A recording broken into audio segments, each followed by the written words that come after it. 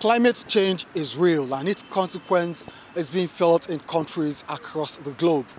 Now, flooding from heavy rainfall is a current consequence of climate change that is devastating several cities of the world. Recently, Europe witnessed what was described as unprecedented devastation when rainfall meant for 2 months was experienced in 2 days in Germany.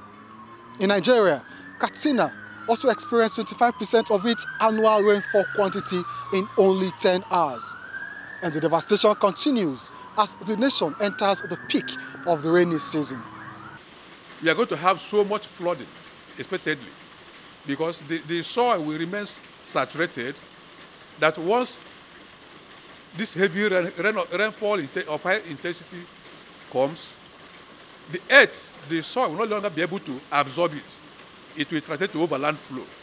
More Nigerians now rely on and accept the authenticity of early warnings from the Nigeria Meteorological Agency, NIMET, and the Nigeria Hydrological Services Agency, NESA.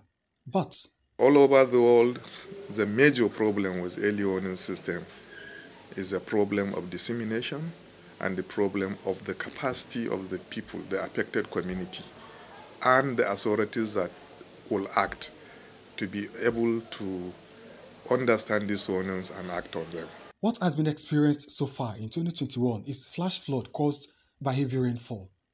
With this, there is a high likelihood of river flooding from the Niger and Benue rivers.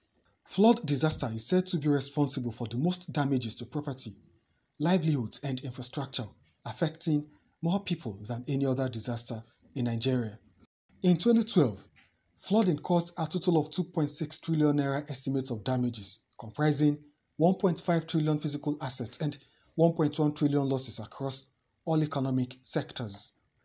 In 2020, 68 people were killed by the flood, which also destroyed 9,709 hectares of farmlands as well as 142,702 houses.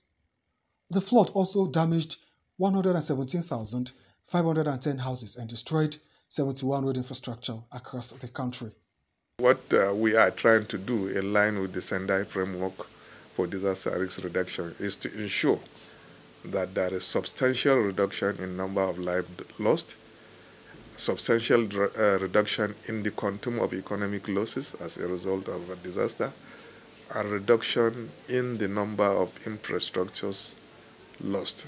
Although flash floods have already caused damages in some parts of the country, experts in hydrological services believe a lot can be done to mitigate the degree of devastation expected as the rains intensify.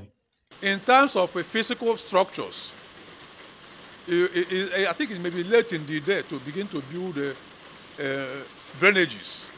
But you can be excavating, clearing the blocked drainages at this time, building structures for people to relocate those within the flood bank or the river banks. Something can be done now. Carrying out aggressive sensitization program, let the people be aware of the likelihood of flooding, especially those who are within the flood plains. Early cessation means that the rains will stop soon, and this will result in dry spell in parts of the country, especially in the north, rather than allow rainwater to cause flood and runoff into rivers and eventually drain into the Atlantic Ocean. Director General, Nigeria Meteorological Agency, Mansur Matazu, says this is an opportunity to save water for the future.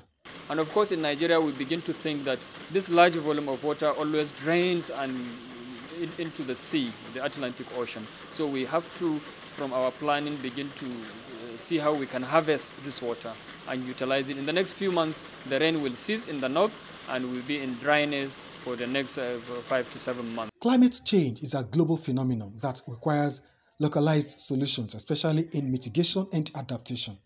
Experts believe that rather than allow excessive rainfall within a short period of time to cause devastation, governments, communities, and individuals can begin now to adapt by heeding early warnings, making way for water to flow unobstructed and saving water in the days of plenty, preparatory to the dry season.